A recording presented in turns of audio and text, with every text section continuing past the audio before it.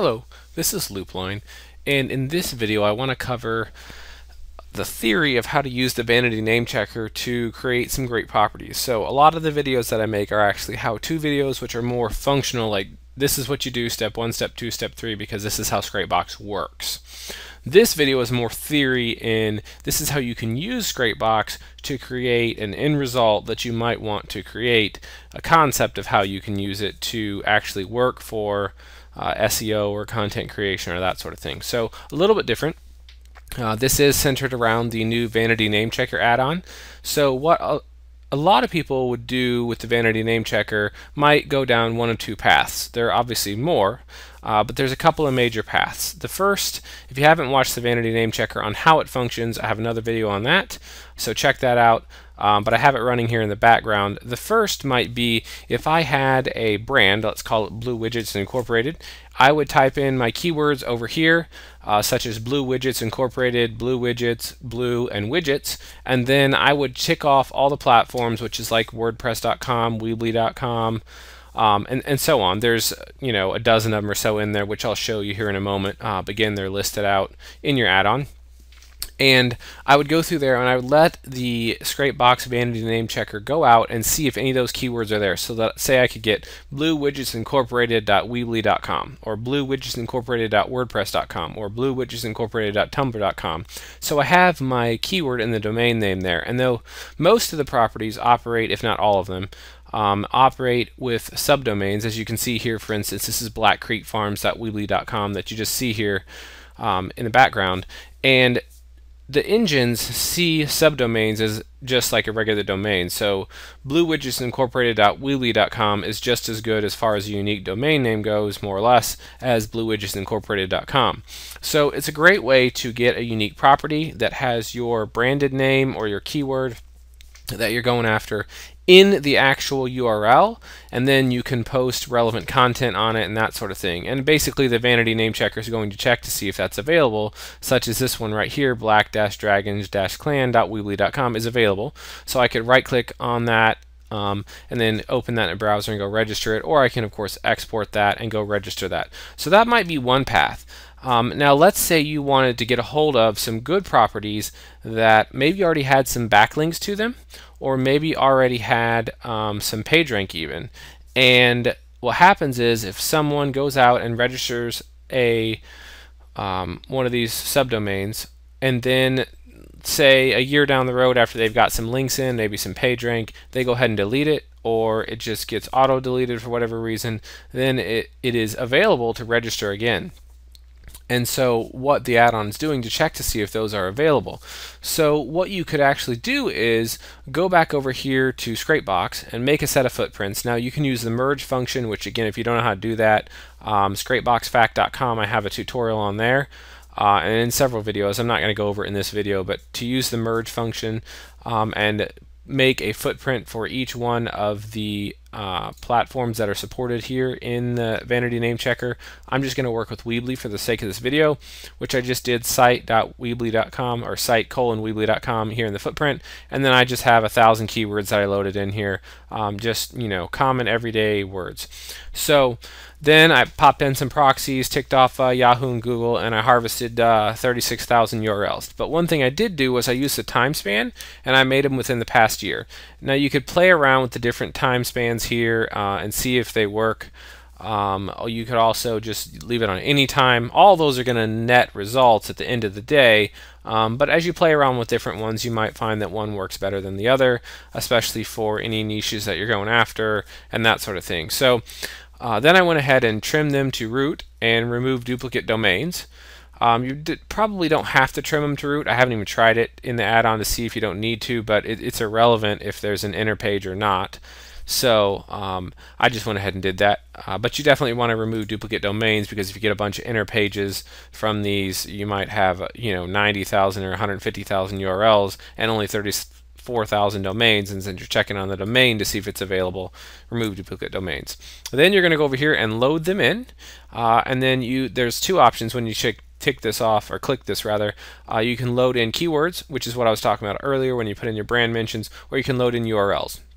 When you load in URLs, usually it'll tick this URL box off. You can see the URLs I have loaded here. If not, go ahead and check that. And then obviously you want to use some proxies, and go ahead and hit start, and away you go.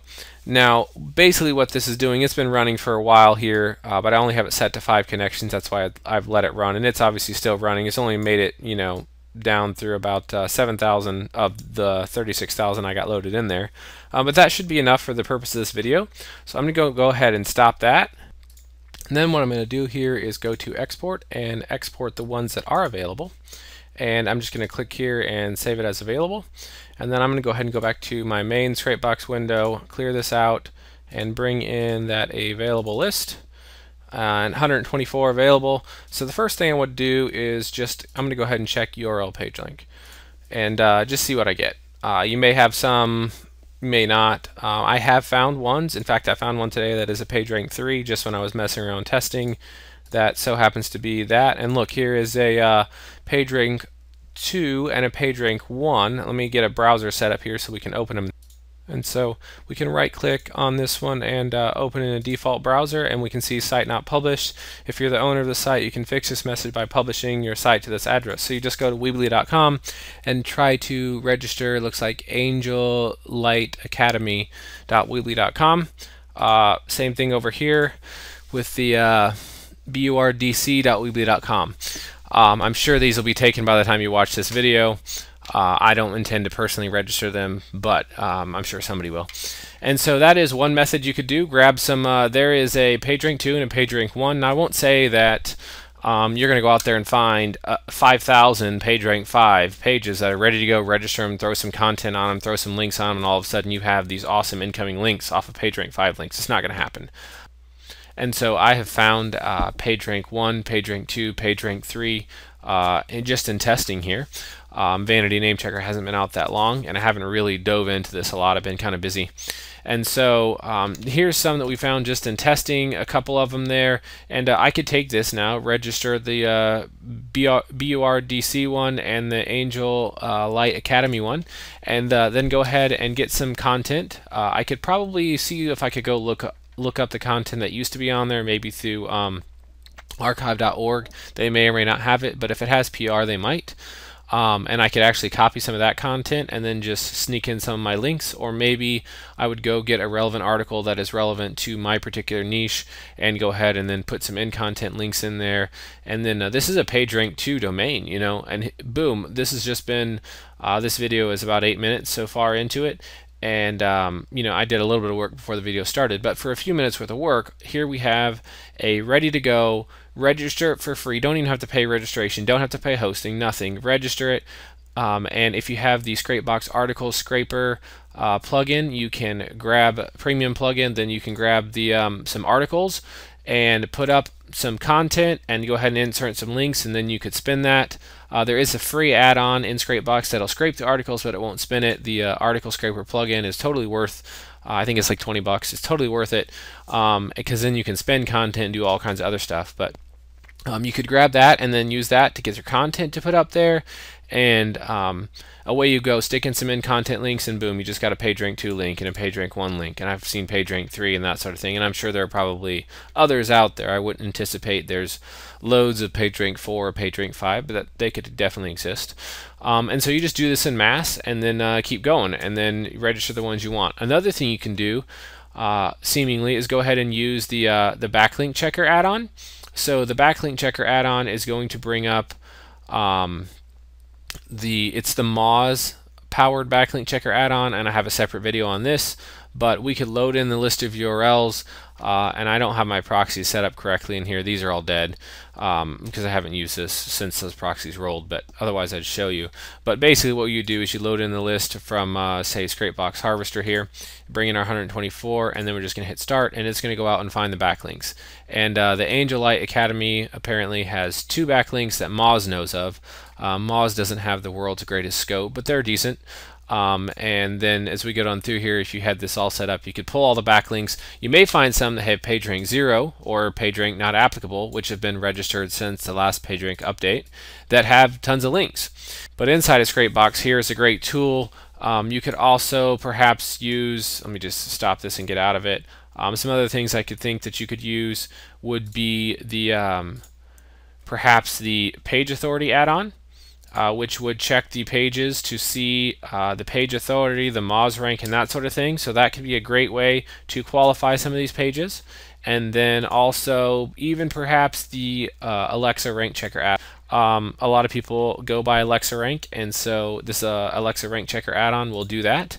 And so there is a lot of ways that you could qualify pages to get, you know, some really great stuff. I mean, some of these pages that are NA here may have been registered, got tons of viral links. They could have went viral all over social media, and then it could have just died, and they could have decided to go ahead and delete them. And you might be setting on tons of links, so don't go just by page rank. You know, check out the page authority add-on and check out the backlinks and all that sort of stuff, and you can possibly find some really great links that are really great domains that you can register that already have a ton of link juice coming into them, and then you can point that right at your sites, ready to go. I mean, it really doesn't get any easier than that. Scrapebox, this add-on is free. I was actually a little surprised that they didn't make it a premium plugin, because this is really powerful stuff. In fact, I saw a program that does this and not as good of a job from the reviews I read, and it costs $100. You know, it costs more than the entire price of Scrapebox, and I'm not really selling Scrapebox here. I don't think anybody needs to know that I have like 80 Scrapebox videos. I like Scrapebox, but you can see the value very clearly. So that is how you can use a different theory and a couple of different directions to use the Scrapebox page scanner add-on to really get some great sites.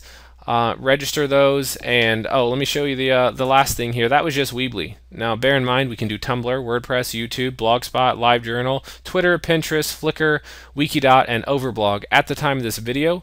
Of course, they could add more of these at any time, or maybe they'll just stick with these, I don't know. But if we found those just within Weebly, then you run through all of these, make all your footprints in Scrapebox, and run through them all, and away you go. And one last little tip for making your footprints: if you wanted to just put test right here and then tick off all of these things and undo the URLs and hit start, you can see that they are, let's see, it looks like most of these register as subdomains. So I can make a footprint for Tumblr here. You can see for YouTube I need to alter my footprint a little bit, also for Twitter, and then Pinterest and Flickr, my keywords are stuck on the end, but the rest of them are stuck as subdomains. So that gives you right away your availability there. And I'm really surprised that Pinterest and OverBlog have test available of all the things. So there you have it. There is tons out there to be had, and that is how you can really use the Vanity name checker to do great things.